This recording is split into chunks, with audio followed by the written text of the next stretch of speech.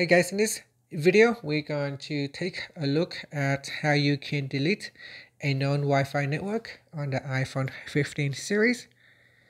First, let's go back to the home screen by swiping up at the bottom of the screen.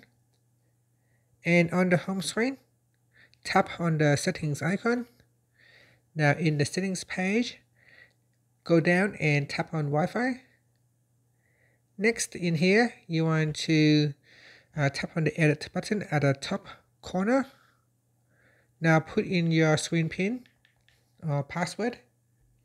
From the list of known networks, tap on the one that you want to remove. So here I want to remove this one. I tap on the remove button, then tap on delete, and that will allow you to delete a known Wi-Fi network on the iPhone 15 series. After that, tap on the done button to finish, then tap on remove. And that's it. Finally, you can swipe up to go back to the home screen. Thank you for watching this video. Please like and subscribe to my channel for more videos.